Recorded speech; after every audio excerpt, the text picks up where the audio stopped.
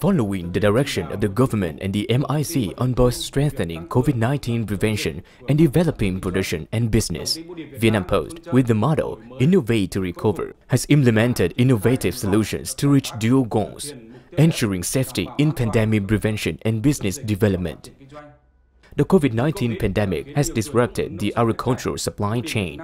Besides implementing flexibly the pandemic prevention to ensure safety in the whole network, Vietnam Post has supported more than 80,000 farmer households to open e-commerce stores, providing more than 70,000 tons of essential goods for people at more than 3,000 service points.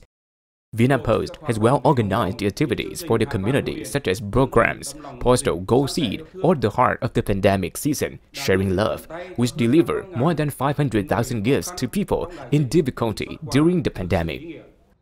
Vietnam Post has also strengthened the IT applications to support customers, such as the cash counter system of the MPITS project, helping customers use many services at one counter, minimizing waiting time. The system of smart lockers supported customers actively to receive goods to avoid the risk of infection because of contact during delivery.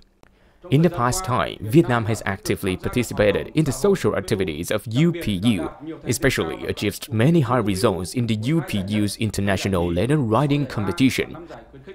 On this occasion, Vietnam will issue the stamp set 50th anniversary of UPU's International Letter Writing Competition.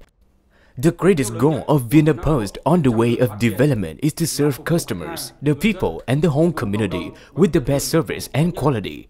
This is also the driving force for Vietnam Post to constantly innovate and overcome difficulties and challenges of the pandemic.